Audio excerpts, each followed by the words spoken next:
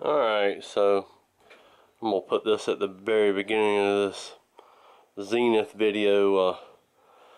Well, it's what I had, so I figured I'd go ahead and post it up.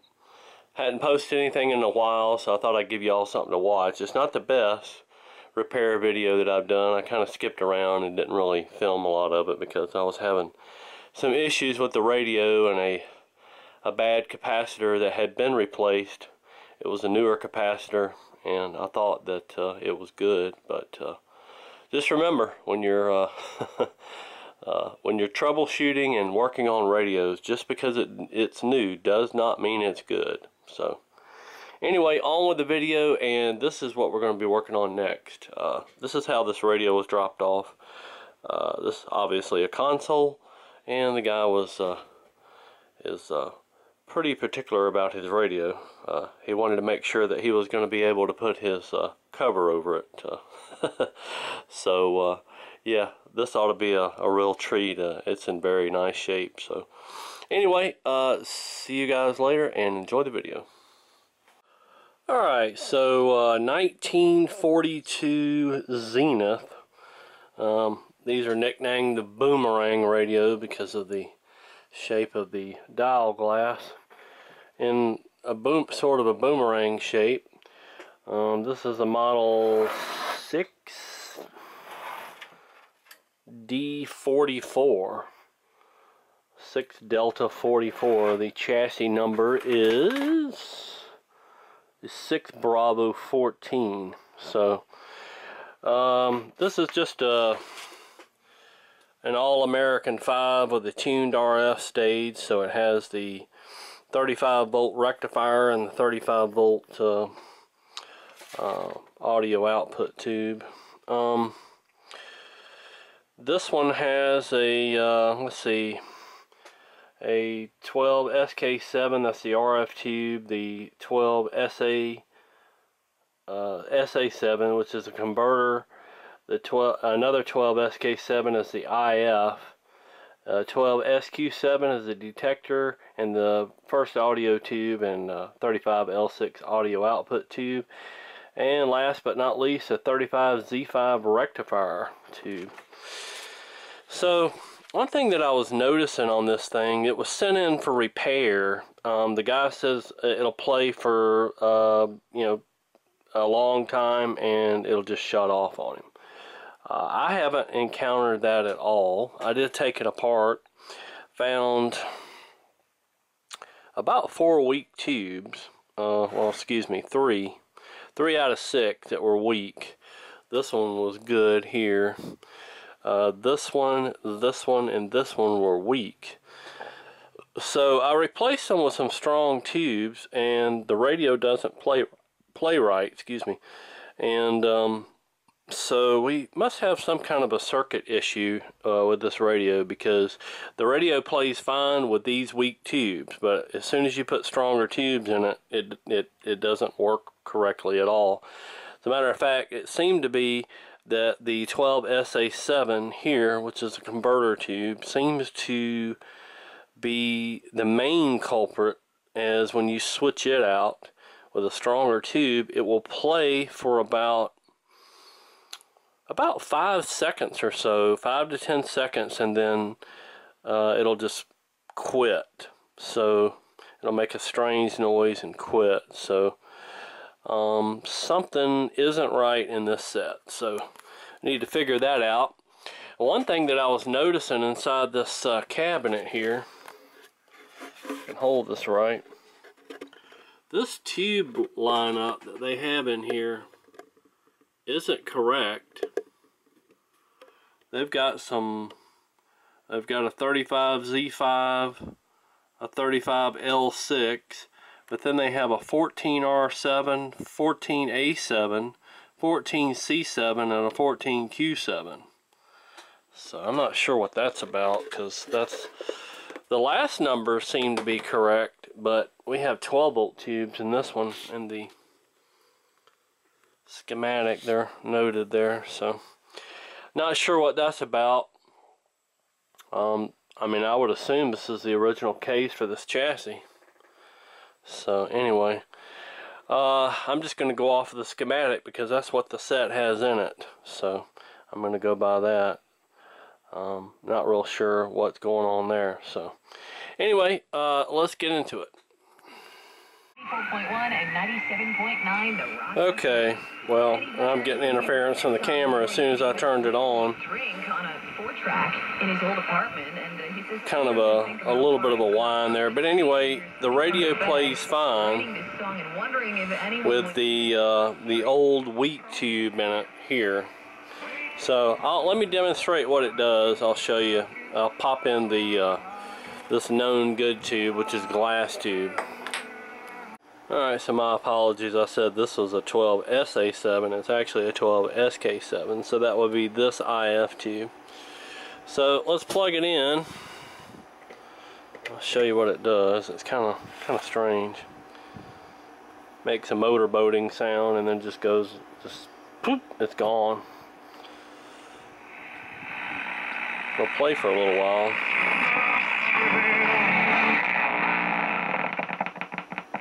And it's just gone. That's that's what it does. Okay, well this is a little bit strange. You put the meter on there and it starts playing on this resistor here. I was wanting to measure the voltage off of the plate. When you do that,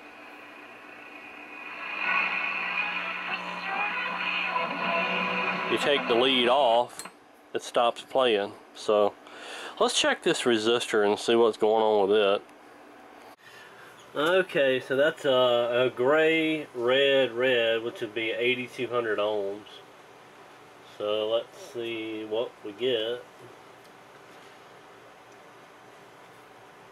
Turn that back over to resistance. And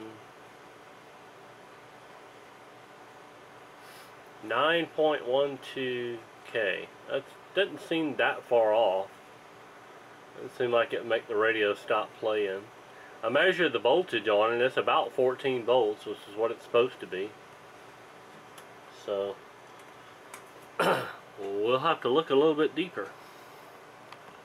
Well, I noticed this wire here has been replaced. It goes from the tuning capacitor down to the antenna coil up underneath the radio, which is where that resistor goes. And I don't really like this being too long. This has very, small amounts of capacitance, and if you put too long of a wire on here, it could throw the capacitance off. This could make the thing stop oscillating or whatever. So I'm going to shorten this wire up just to do it. I don't like that long wire lead. It looks like it's too long. Then on the other end of this wire, we've got kind of a sloppy soldering job here. This wire doesn't even look like it was tinned when you put it in here, so I'm going to pull that off and tin the wire and put that back on a little better.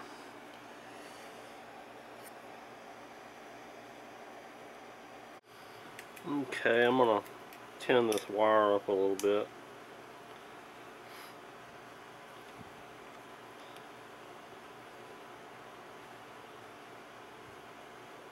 I think I got it out of frame of the camera.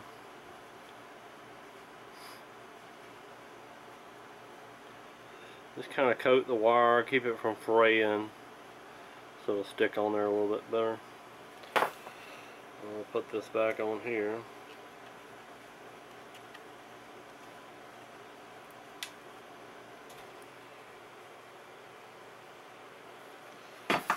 That's better. That should keep it from, should keep a better connection there.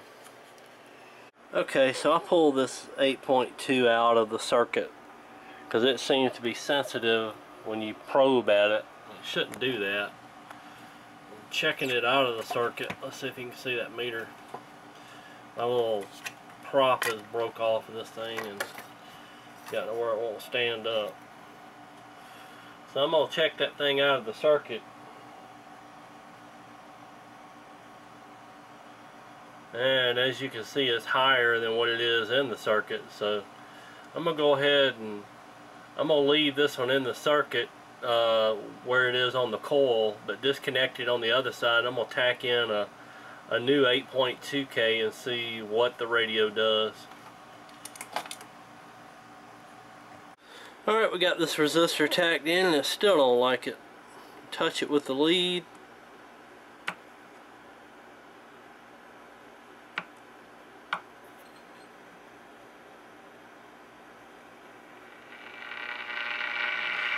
Now the radio comes back in. Take it off and there it's gone. Alright, well, we got that fixed. Sorry I missed that. But now my camera's oscillating on the radio. Here we go. Let's see, I found a leaky capacitor. This capacitor, let me turn that volume down.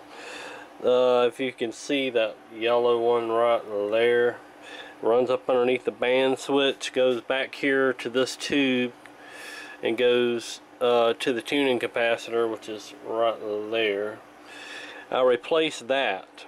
That was in there. It must have been leaky, and so I noticed the voltage on that circuit was quite a bit higher than what it should have been, according to the schematic. And I saw that capacitor in there, and I'm like, yeah, let's change that. That needs to go anyway. So did, and so it seems to be working.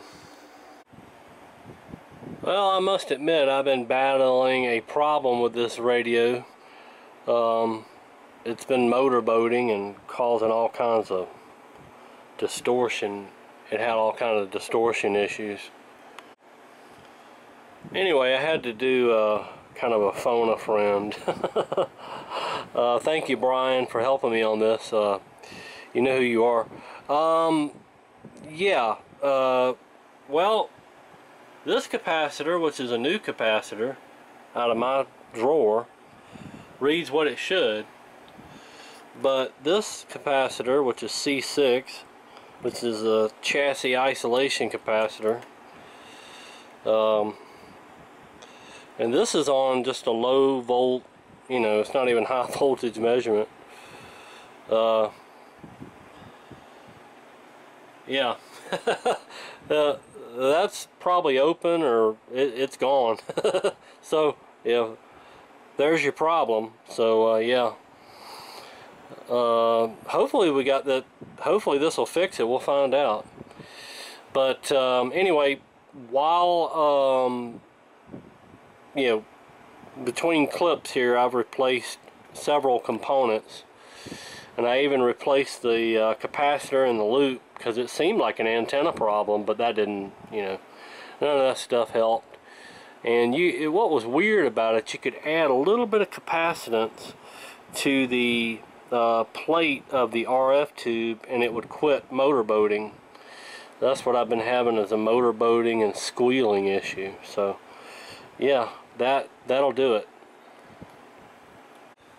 See, what had me fooled a little bit was this was a new capacitor. I mean, I didn't put it in there. Whoever worked on this set last put it in there. And yeah, so you know, that just goes back to that saying, just because it's new doesn't mean it's good. And that's what happened here. So if you're working on sets, just because it's got new capacitors in it, don't assume they're good. I normally don't, but you know, I'm just scratching my head and running in circles over this, and you know. Anyway, hopefully this will fix it. We'll find out. Alright, so it's all back together and we got it working. And before I send it out, I thought I'd show you it's working and get the end of this video wrapped up. It works. We changed the this is basically like the cross the line cap, but it still keeps motorboating with the tube I was using, so I found another tube that it works with, and we're going to ship it out like that. This thing has got issues. I don't have time to reverse engineer whatever somebody else has done with this thing. They've changed quite a bit of stuff in this radio, and there's a lot of sloppy work with it, and the guy just wanted to get it working He said it would just shut off on him. I've ran it for probably 5 or 6 hours and it's been fine. So we're going to ship it back and call it a wrap. It's just after dusk and the skip is starting to come in. Time leveraging data as opposed the to DX. data talent, and it gives you.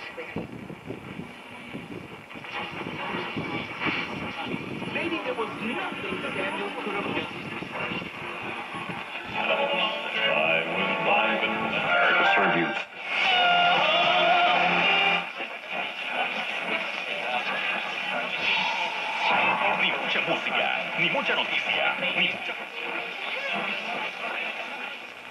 There were several additional allegations. What I like to call his great realization. He became the man.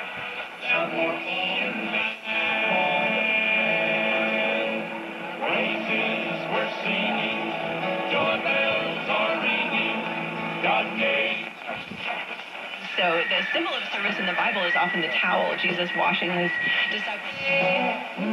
I feel lucky today.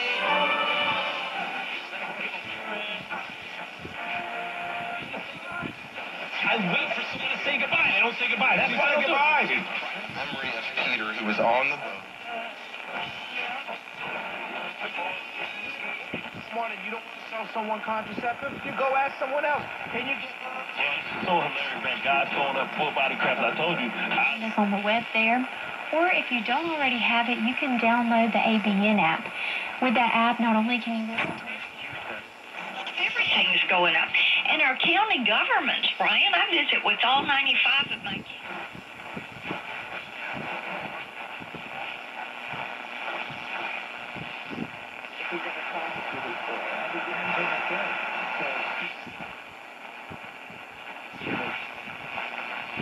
Alright, so there it is.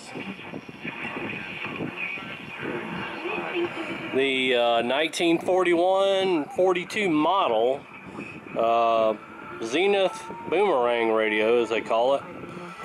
I believe the model is 6D644, I believe. And yeah, working again on the way back to its owner.